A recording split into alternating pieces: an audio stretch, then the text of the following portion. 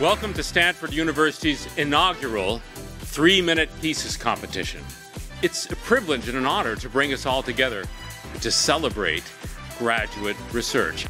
Imagine your brain and body as musicians in an orchestra. Usually, they're perfectly synchronized. In Alzheimer's or Parkinson's, though, some instruments gradually fall out of sync or stop playing altogether.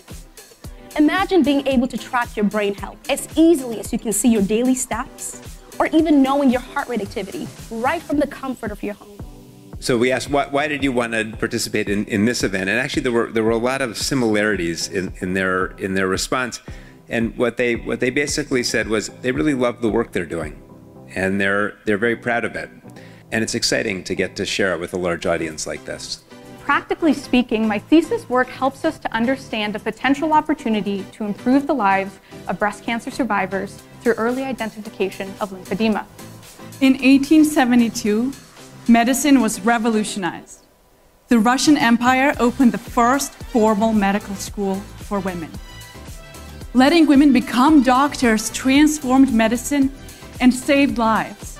I'm a plant biologist, and to me, one of the most amazing facts about plants is that their bodies are built mostly out of air. The heft of a tree comes not from the soil, not from the rain, but from carbon dioxide that's pulled in from the atmosphere. Mining lithium from traditional rock and water sources is typically very chemical and energy intensive. Even with battery recycling, recovering 1 ton of lithium product can generate up to 10 tons of chemical waste. Amazingly, the judges and the audience were of like mind because the grand prize goes to Favor Nariz.